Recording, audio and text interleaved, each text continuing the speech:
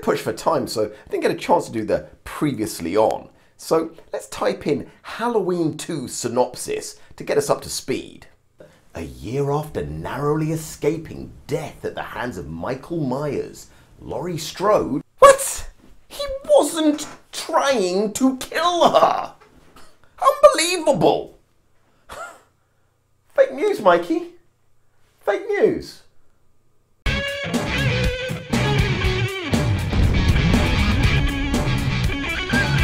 And cut! Let's go again. October 30th, day before Halloween. Michael continues his pilgrimage back to his holy land, Haddonfield, while Loomis interviews outside of Michael's home, his now desecrated church. Like Laurie, Loomis is also dressed in black.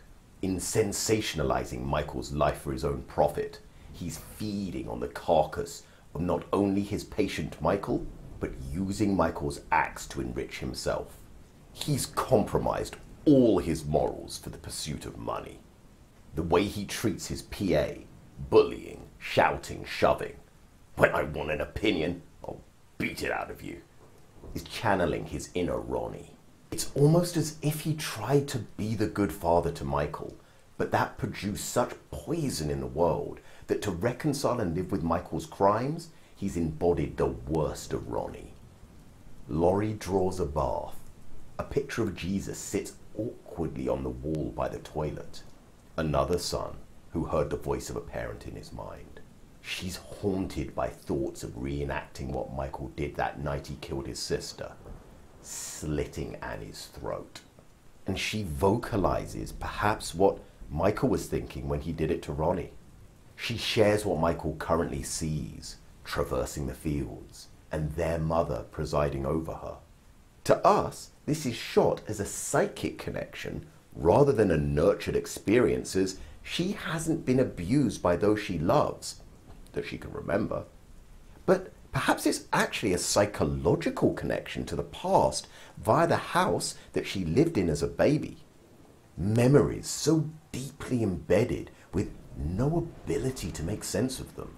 This version of her, Boo, was buried in a coffin and is now being raised from the dead by her dead mother through the axe of her brother, in taking her last tablet to try and keep these thoughts at bay, and begging her psychiatrist for more medication because she feels she can't cope with these attacks. Zombie's illustrating what can happen when thoughts are suppressed with medication rather than confronted and worked through. She won't share these thoughts, fearing disapproval or worse, incarceration. But this means she isn't processing them. She's simply trying to not experience them. Her remedy might come through talking, writing, drawing. In effect, communicating. Her mind is powerful and is trying to process information that she's only subconsciously aware of. And as we know, many of her thoughts are actually rational from a particular perspective. She just lacks their context, which further illustrates the importance of context in understanding. But interspersed with those premonitionary truths, she's also dealing with the fact that she's harboring the same thoughts that overtook Michael when he was young, solving problems through killing. He didn't have treatment, it seems, until it was too late. She's been having treatment for 2 years, and yet her decline is similar. Her shrink prescribes her Haldol, an antipsychotic medication, and Laurie descends into a tirade, accusing her of phony feelings and simply doing it for the money.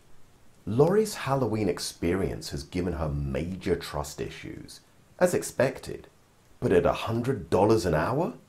Laurie has a point.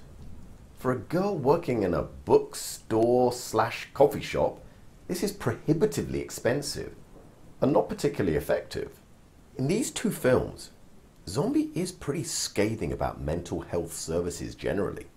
Michael continues towards Haddonfield, and Loomis continues to insult Michael to sell his book like a cheap third-rate wrestler. In the first film, Loomis was convinced he was right, and he was correct in his prediction, exhibiting wisdom. Wisdom is knowledge plus experience. In this film, His conviction in his belief is the same, but he's 100% wrong. Is it reasonable to think that a man who was shot 4 times, one of those in the head, and fell from a balcony might have survived? The heroic move would have been to examine the crime scene to gain further knowledge. This would have benefited everyone. He chose to use knowledge he gained in confidence to further himself financially. A selfish gain. Thus, the difference between the wise and the foolish is knowledge, because his experiences actually increased. Laurie has lost all perspective on her relationship with Annie, taking out all her repressed anger against Michael on her. However, Annie was attacked and watched her boyfriend be slaughtered and hung in front of her. She was then tortured by Michael. In the who's had it worse stakes, Annie wins. Laurie perceived she was under attack, but her injuries were sustained in escape. His goal wasn't to injure her. She had a choice. Annie, on the other hand, was attacked. She had no choice. Every blow, slice, and stab was intentional. It was to teach her a lesson. Laurie is living like a sort of daughter in Annie's house. Annie occupies that space of head female, a surrogate mother, but with more male energy because of her father's position as sheriff. We never see Annie leave the house, and she spends much of the film in her dressing gown, suggesting her world has shrunk to this house, similar to Ronnie, who appeared housebound 2 in the first film. Annie's confrontational style is also reminiscent of the Ronnie that she saw as a baby, possibly triggering the feelings to deal with Annie in the same way that Michael did. While Annie uses sarcasm and passive-aggressiveness, where Ronnie used intimidation and active aggression, they're all means to the same end: control. Her criticism of Laurie exemplifies the lack of nurture. Laurie's either drinking to boost the effects of the Haldol, or because she's left, having refused a prescription. Either way, she's drinking to try and numb herself from her thoughts. Annie poorly communicates her own insecurities about losing Laurie by taking a stab at her choice of new friends. Annie was never the nurturer, though. She was always the male energy in their trio. Laurie's limiting factor in the first film wasn't action. She pulled the trigger. It was understanding. The lack of understanding has blocked her empathy. She craves nurture and caring because that's what will help her understand. But Annie's not a fountain of empathy, hence their problems. Michael's first stop in Haddonfield is the Red Rabbit, the strip bar his mum worked at, the first source of his sexual confusion. As the audience, we then find out that the owner, Lou, is the Frankenstein monster that triggered Laurie's meltdown in the shrink's office. This man has a poster advertising Michael's mother, linking her to the Butcher of Haddonfield. A similar picture to that which Michael was taunted with at school. This was unlikely to end well. Michael brutally kills Howard the Bouncer. There's an element of the Big Joe Grizzly kill in this, provoking a fight with a strong male. However, Howard is no Joe Grizzly. Michael wants the altercation, forcing it with his looming presence, making himself an obstacle. Howard has only one option to survive: turn and run. He chooses to front, insulting and belittling, and therefore dies. Michael delivers a number of blows against the mean-spirited contempt the well-off have for the less fortunate. All hail the Halloween hobo! Michael continues inside, believing he's avenging his mother.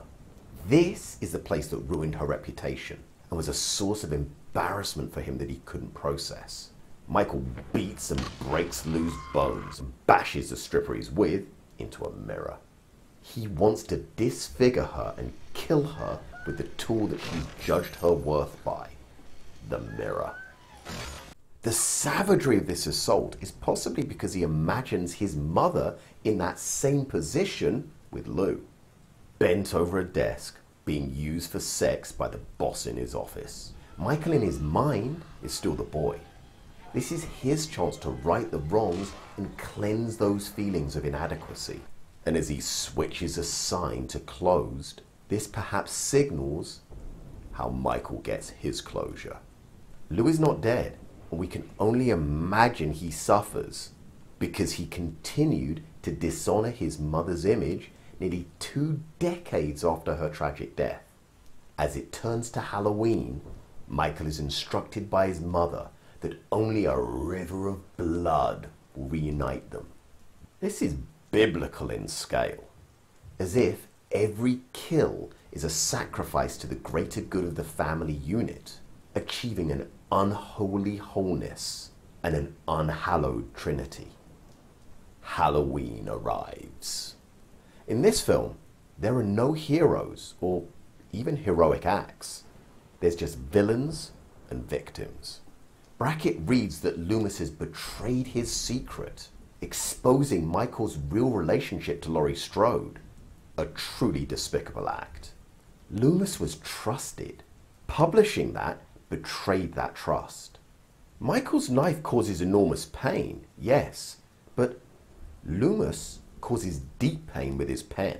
Loomis forces Laurie to confront the truth of her past without even consulting with her about it first. This shows a shocking lack of empathy. For a girl needing antipsychotic drugs and who's struggling to cope with mental illness, this is cruel. But the book reveals at a subconscious level a truth that she was working out. It's interesting that this vital piece of information that Laurie could have used to gain not only a greater understanding, but an insight and strategy into dealing with Michael, if her mind had been logical, becomes the catalyst for her ever-worsening decisions. Zombie is determined not to let Laurie be any kind of hero. In the first film, there were victims and heroic survivors. Not so in this film. And the book, which Michael sees advertised on a billboard, marks the final betrayal for him too. Sparing Loomis has brought no good karma into the world. His kindness hasn't been rewarded. It's made his humiliation and taunting more public. His mother is his conscience, his scales and rules of weighing up the world. Her point about his profiteering off their family's pain is correct. Loomis is trying to use his newfound fame to gain sexual favors from any attractive females he comes into contact with. He's also driving the victims' families to seek vengeance against him. All he's done is cause more pain with his 2 extra years of granted life. Zombie shows us how emotional thinking blocks rational thinking, and that can have devastating consequences. The revelation forces Laurie into even more self-destructive behavior as she acts out absconding to her work friend's loft, reacting emotionally and avoiding communication with Annie and Sheriff Brackett, who've been her support system for 2 years.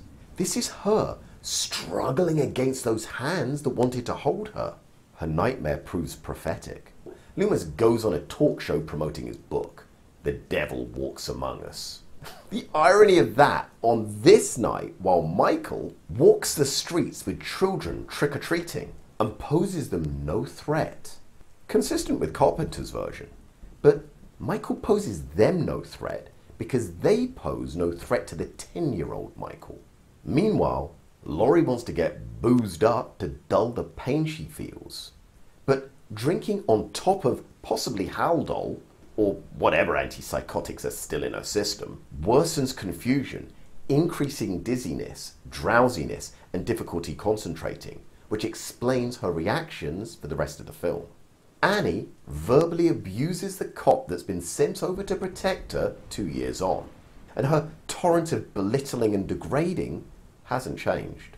She is a bully of men, taking advantage of the vicarious authority she thinks she has because her father's the sheriff. Michael's lesson of respect wasn't learned, and this is going to cost her. Being inhospitable to the cop and not inviting him in increases both their risks of attack. If they were both in the house, then that means Michael would have to break in, meaning a chance to get off at least a wounding shot. For all the good that would do. Her friend Harley goes to have sex in a van. We know that people having sex triggers a murderous rage in Michael. Michael appears out of nowhere to kill him. His years of living and hunting have given him a new level of speed and camouflage. Michael is a stealthy hunter. Before, he was walking slowly because he'd been predominantly inactive. Also, it's unlikely that he wasn't on meds at Smith's Grove, so these were working their way out of his system. But now, he's frighteningly fast. Michael chokes this girl like he did with Linda and breaks her neck. This again may be a part of the ritualistic nature of Halloween for him. If so, his ritual evolves each Halloween. Laurie, left alone at the party, full of booze, and with images she's just seen from the book, helping to give more shape to her memories, can now see what Michael sees. She sees the 10-year-old Michael that she knows with their mother. It's the man Michael that holds her. This is therefore a shared vision or delusion. A shared delusional paranoia disorder occurs when a delusional belief held by one person, the primary, in this case Michael, becomes shared with one other, the secondary. In most cases, a second person is dependent on or has a passive relationship with the primary affected person. Michael spent time talking with Baby Boo as he sank into psychosis over those weeks and months. It's possible that is where this started and has laid dormant until Michael's return triggered it. In the 2 years after, it's been finding its way out of her subconscious. In the vision, man Michael is holding her. He has power over her through fear. But it's the boy Michael that has power over her through love. Her friend Mia finds her and takes her home. Mia is interesting because she's the first friend that Laurie has had that doesn't fit the kill profile. She isn't rude or aggressive or sexual. She's empathetic, sensible and caring. She's sensitive to caffeine. She's what Laurie was 2 years before and poses no threat to Michael really. But Loomis inadvertently seals her fate because he squandered the mercy that Michael showed him. Michael is in reality at Sheriff Brackett's house. He kills the cops standing watch effortlessly. He mutilates Annie again, this time to the edge of death, because she still hasn't learned her lesson, continuing to emasculate men as Judith did, and she stayed in his sister's life after he warned her last time. Michael's mother instructs him to now go have some fun. Similar to what she said to him when she was alive on that fateful night. Have fun trick-or-treating, okay? But there's a malevolence in her tone this time. His mother gives him permission in her tone to fulfill his desires for retribution.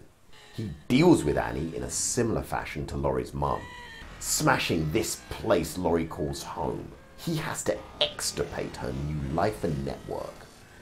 Michael repeats what he did to Annie 2 years before, brutalizing her, but leaving her alive again. This time, long enough for her to die in Laurie's arms when she discovers her. Michael has fulfilled this part of the ritual from his last Halloween. So what is there left to do now?